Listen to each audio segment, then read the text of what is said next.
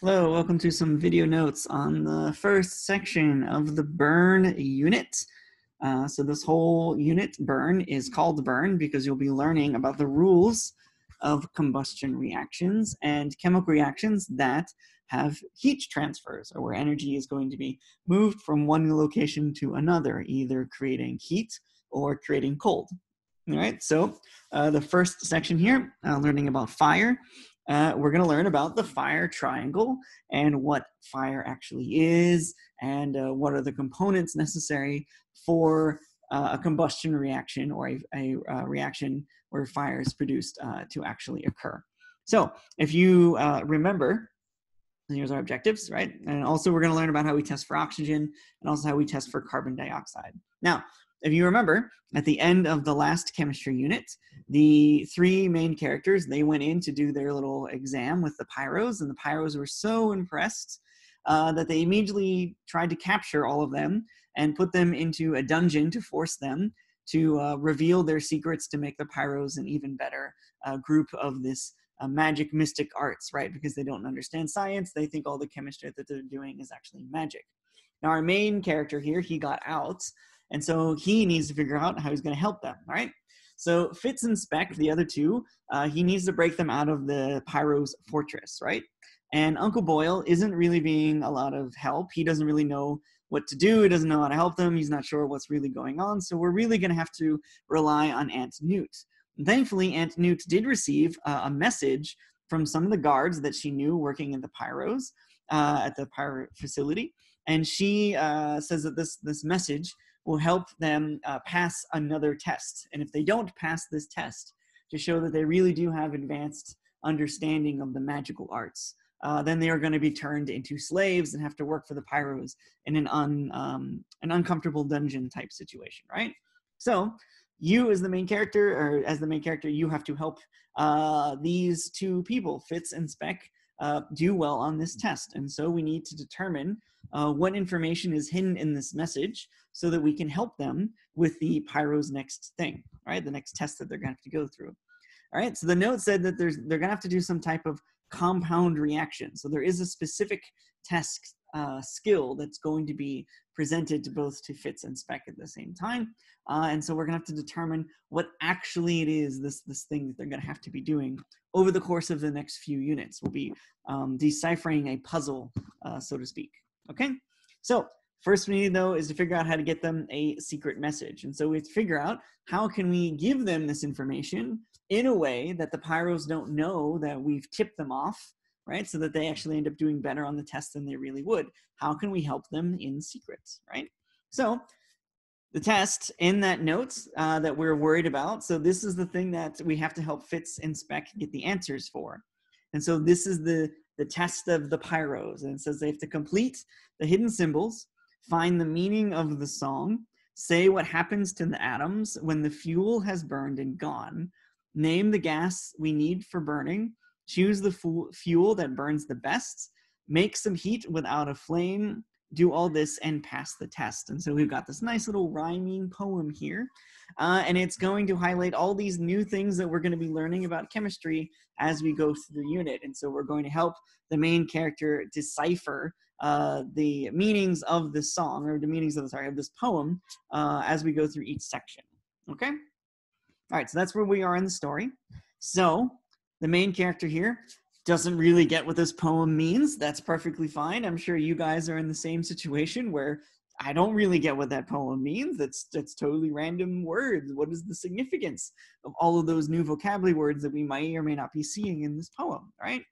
So he's confused, so he's going to go do what a kid should do. He's going to go ask for help from an adult. Obviously, Uncle Boyle isn't being super helpful right now, so he's going to go find Aunt Newt and ask Aunt Newt what is going on, right? So he goes to Aunt Newt, and she says, maybe the secret notes, right?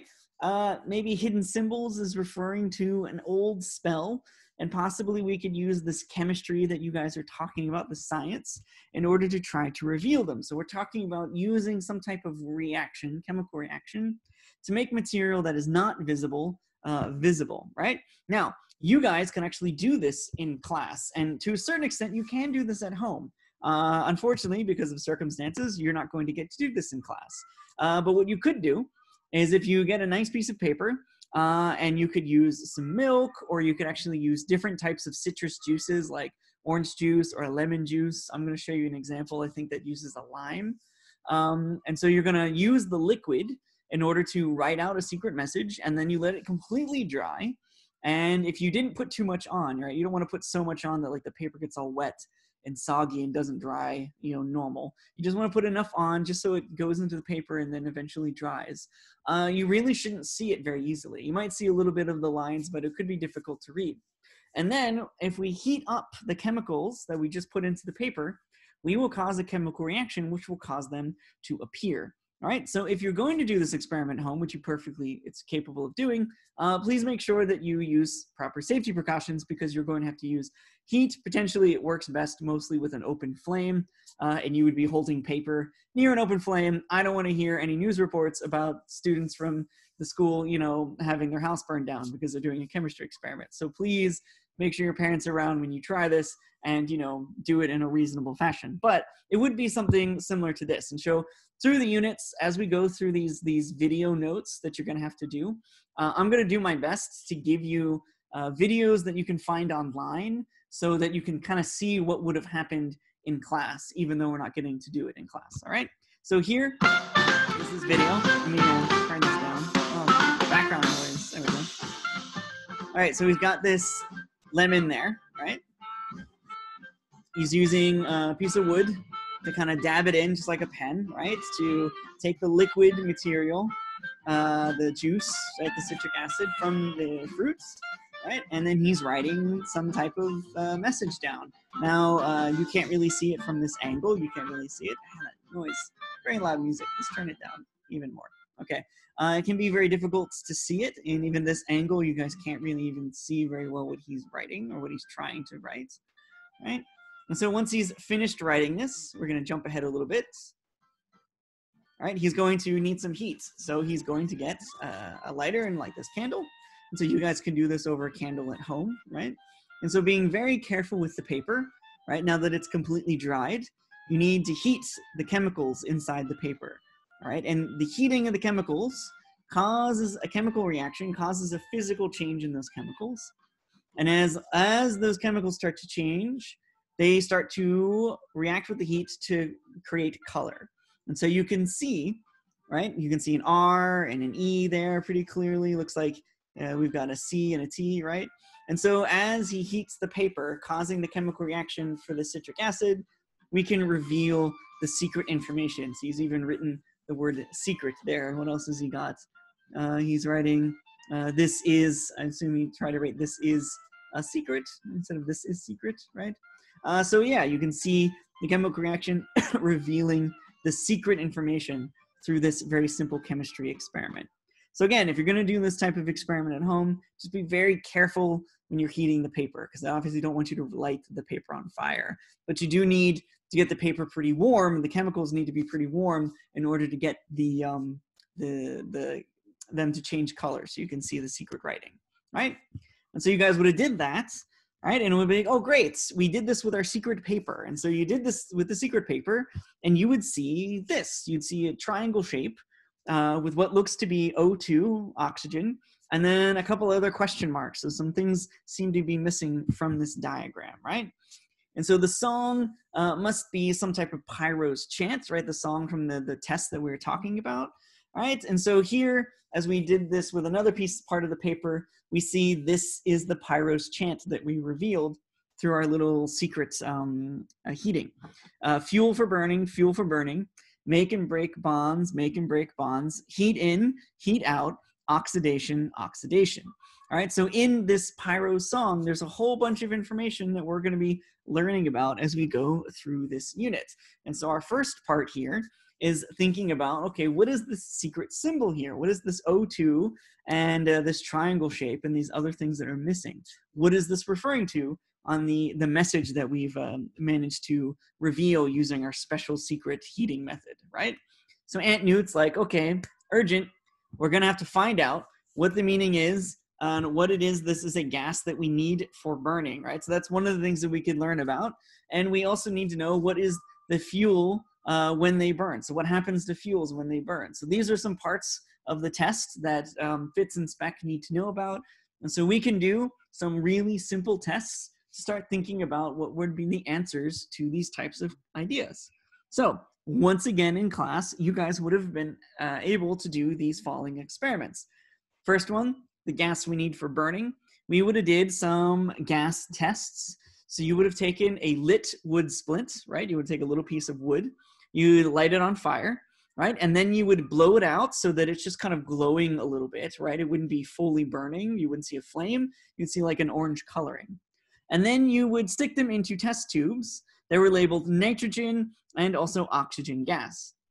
And so you would see what would happen to the wood after it was placed into a test tube containing nitrogen gas versus what happens to a test tube containing oxygen gas, right? And so what ultimately you would see is that if you put the wood splint into the nitrogen gas, nothing happens because nitrogen gas, N2, is not really used for any type of chemical reaction involving fire, right? A combustion reaction.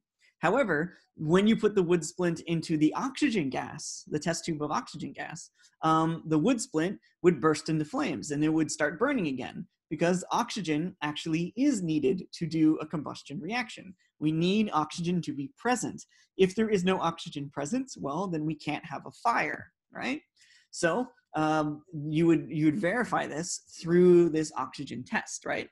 And so one of the ways we can test for oxygen gas being present is by using what we call the lit splint test, right? So we light a splint, we light some paper, light a piece of wood, we blow it out so that it kind of has like a glowing ember look to it, and then we put it into the container of gas, and if it relights, if we see fire come back on the wood splint, that means there's a really good high concentration of oxygen present inside of that test tube. It might be mostly oxygen inside the test tube. So once again, because you guys don't get to do this, I'm gonna have to show you some videos. So here is a video. Try of a guy. Right, so there he just saw it, and he's gonna do it again. Right, so he's got the wood splint. Test for oxygen. Right, and the fact that it relights means that oxygen must be present. So he's gonna do it again. Right, he's gonna take a lit splint. Inside that container might be a bunch of oxygen gas. So you can glowing, right? He puts it in and it bursts into flames. Because of the oxygen gas being present, it helps restart the combustion reaction, gets the fire burning. Right, and so he can do it, you know, as many times as he wants as the oxygen gas is still present. Eventually he will run out of oxygen gas and it's just not gonna work anymore. But as long as there's a high enough concentration of oxygen inside this container, he can keep redoing this over and over again. So he can do this kind of oxygen gas test, okay? Now, the other thing you guys would have done is looking at what is produced when fuels burn, right? In order to do this, you would have taken a candle inside of a Petri dish and you would have lit it, and then you would have put a container on top of that candle, right? And then we would collect some of the gases that are produced. And so this container would be almost sealed, so the gases would collect inside. Eventually, all the oxygen would burn away. All the oxygen would be used by the candle in a combustion reaction. So when all the oxygen runs out, the fire would go out, the flame would disappear, and then there would be gas present inside this container. And so what we would do is we would test for calcium chloride. All right, it's not calcium chloride. We test for carbon dioxide. I'm sorry, wrong thing. We would test for carbon dioxide. Can't speak today. In order to test for carbon dioxide is really easy. We would use lime water. And so if we were to gather the gas inside this container, and we were to bubble it through lime water, which is a special clear liquid, if carbon dioxide is present in a very high concentration, the lime water is going to react with the carbon dioxide, changing it from clear to kind of a milky white coloring. All right, and so once again, we can show you what this would look like, right, through some videos. So, all right, well, sorry.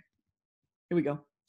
So here, doing a nice simple test. All right, so oxygen extinguishing. So this is what it might look like. Let me jump ahead. All right, so here's the candle, right? Put the candle inside the container. It's gonna burn through all the oxygen fairly quickly. Once all that oxygen is gone, right, fire goes out because we've converted all the oxygen into carbon dioxide through the combustion reaction. And you can actually even see some of the smoke, the denser smoke material collecting inside of this, right? And then if we were to test this, we would do a lime water test. And so we would collect that gas we just saw, and we would bubble it through this clear liquid, which is the lime water.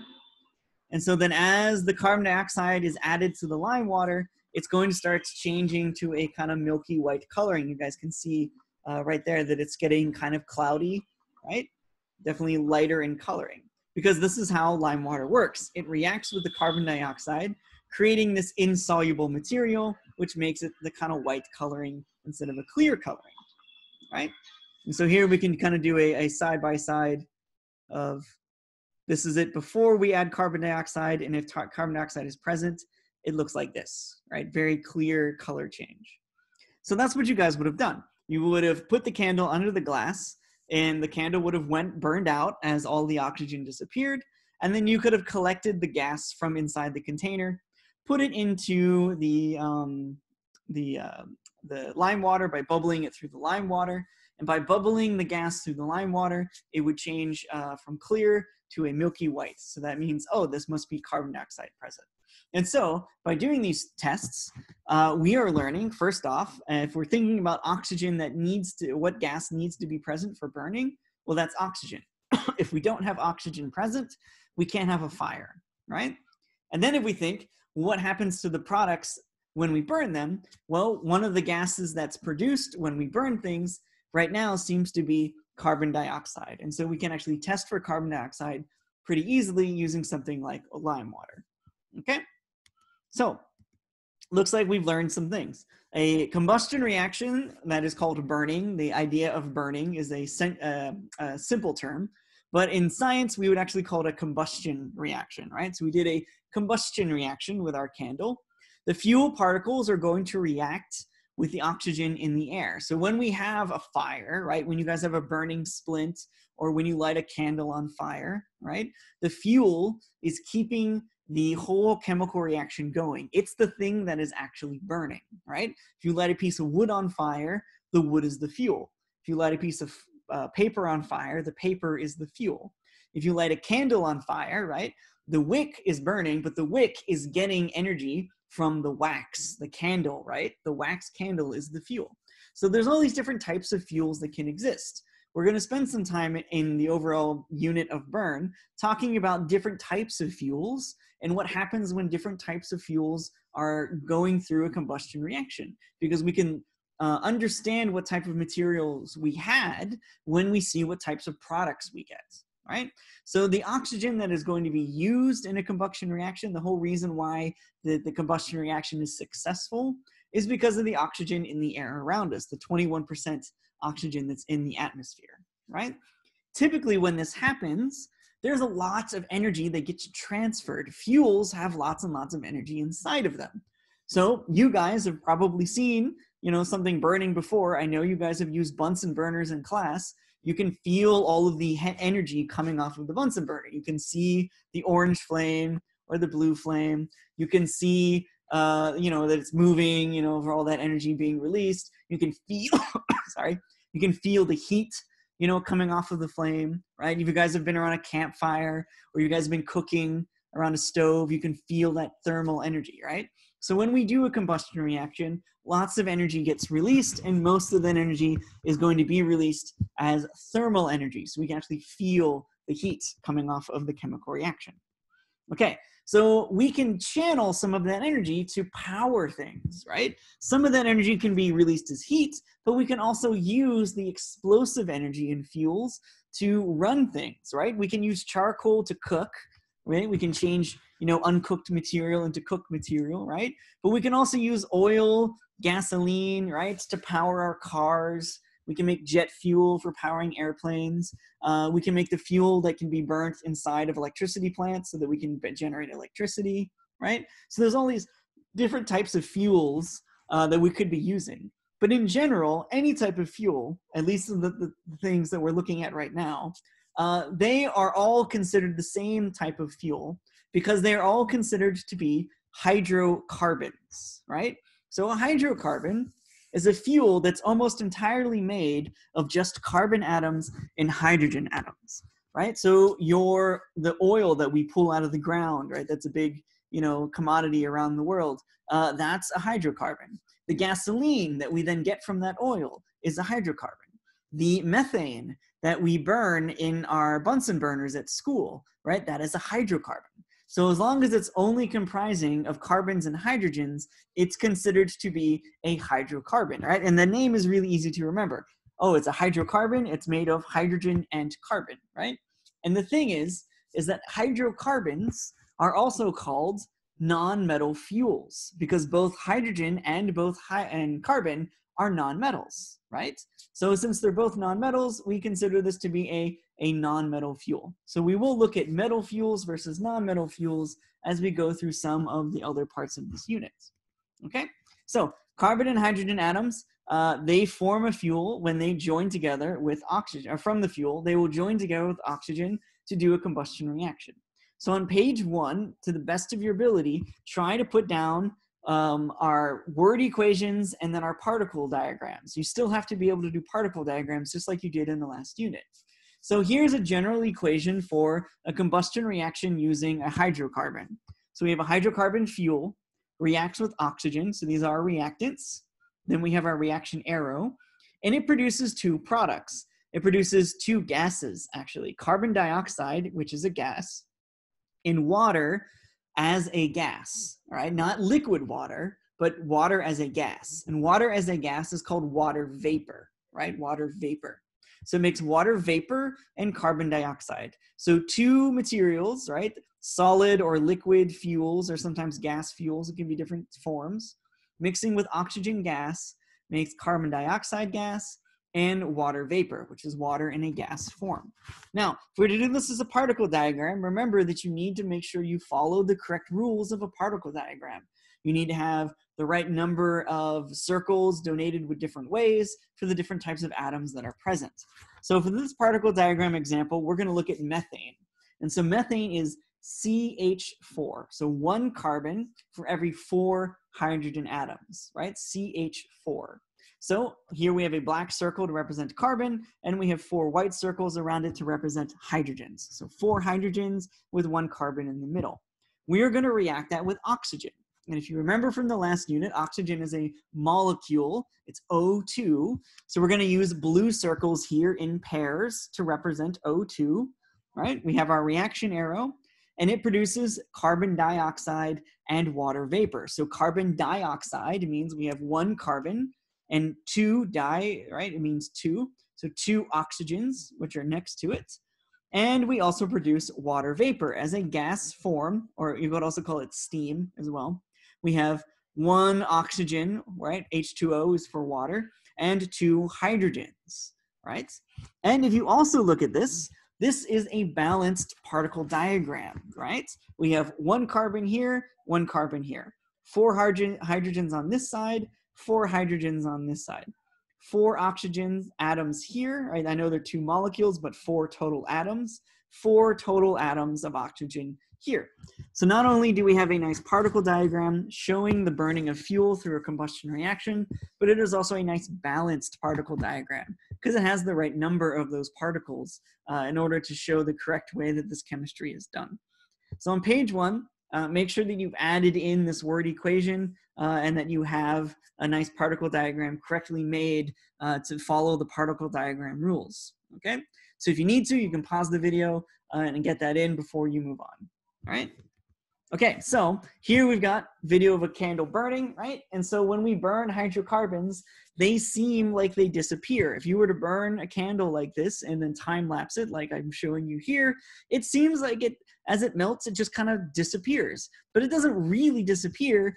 All of the atoms are being changed into carbon dioxide and water vapor, which are gases that we cannot see, right? So the carbon dioxide and the water vapor, they're all flying around in the air above the candle. And as that's happening, the wax is disappearing. You guys see that the wax is disappearing because it's the fuel, right?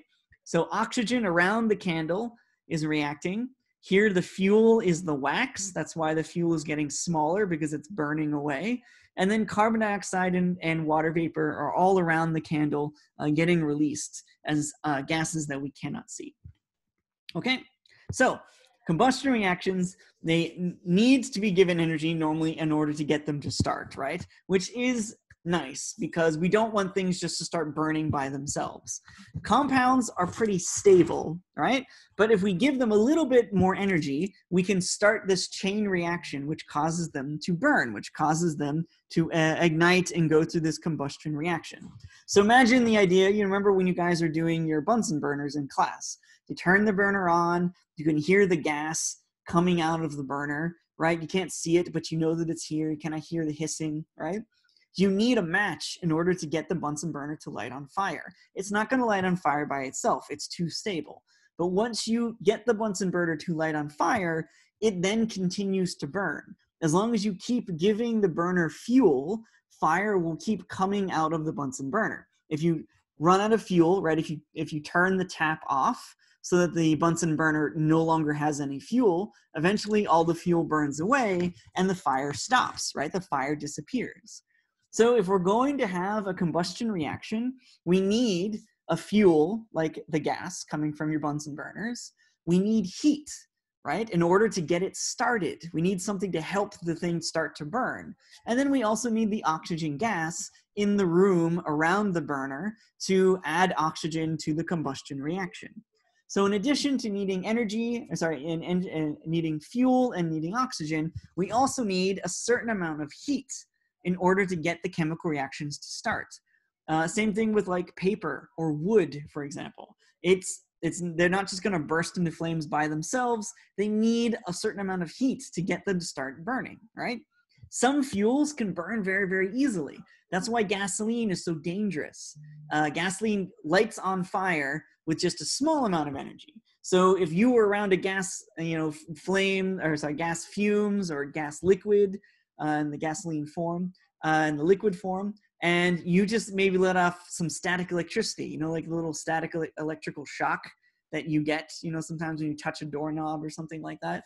That energy from that little electric shock, that can actually light the gasoline on fire, right? So it doesn't need a lot of energy. That's why we have to be very careful with it so that we don't, accidentally light it on fire.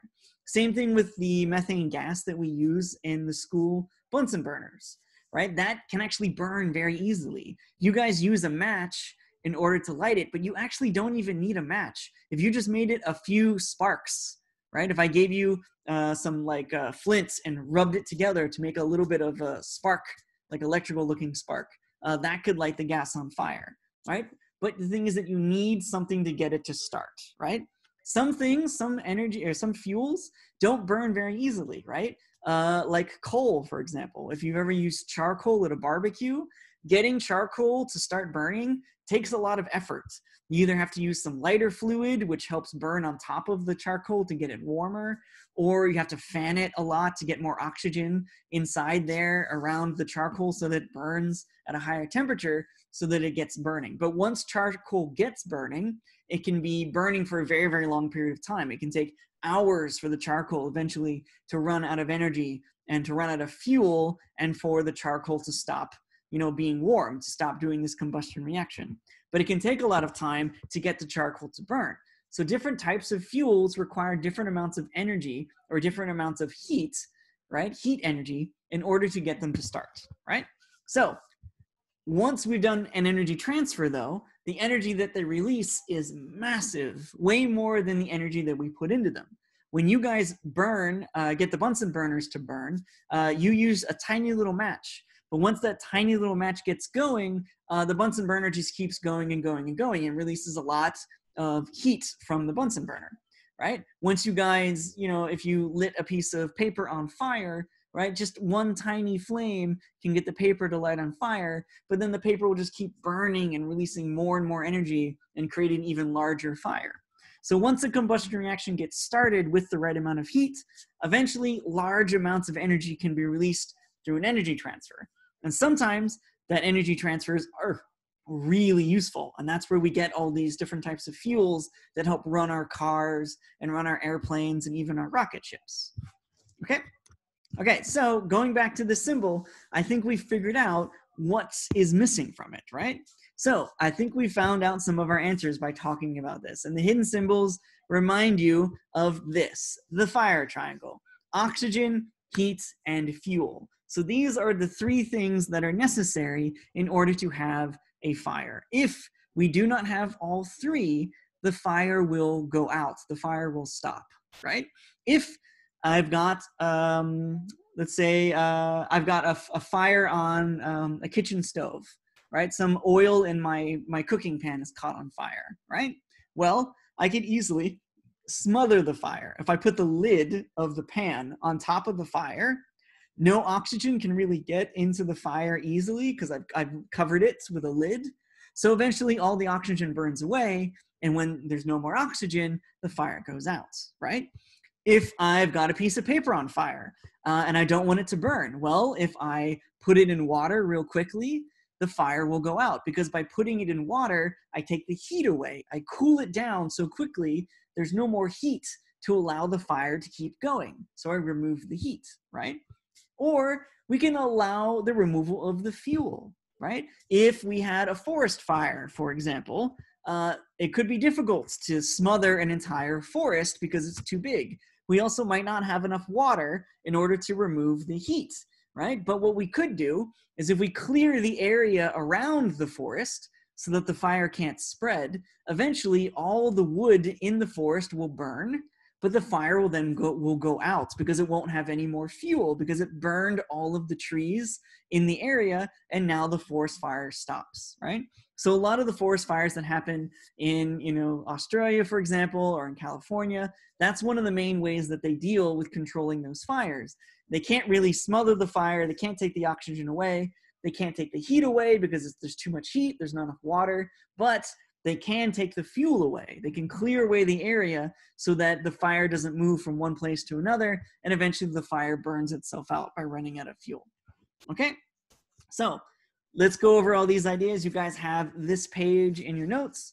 All right, so you can pause this, fill out this missing information, do these practice questions, and then come back and we'll go through these answers. All right, so you paused it and you did this, right? Right, good. So here we've got our fire triangle versus our mysterious symbol. So what is the stuff that's missing in those question marks? Well, obviously that's the fuel and the heat missing from our fire triangle. And explain the meaning of the fire triangle to Fitz and Speck. Well, combustion reactions need all three parts, right? They need a fuel that's going to burn. They need heat to get the reaction started. And they need oxygen because it is a reactant in the chemical equation, right? It's going to react with the fuel. If we are going to put out a fire, or the vocabulary word is extinguish a fire, we have to remove any of the three of them. So if any one of the threes are taken away, if oxygen is taken away, or heat is taken away, or fuel is taken away, then the fire is extinguished. All right, so I hope you got information like that down in your notes. All right, so our main character says, great, this is only some of the message though. There's a whole lot of stuff that needs to be decoded first. So you guys have made a lot of progress here in our first series of notes, but this is only step one, and we've got a lot more to learn about chemistry, a lot more to learn about burning before we are going to be able to get Fitz and Speck out of the pyro prison, passing their test. Okay, so that is it for today. If you have any questions, please let me know.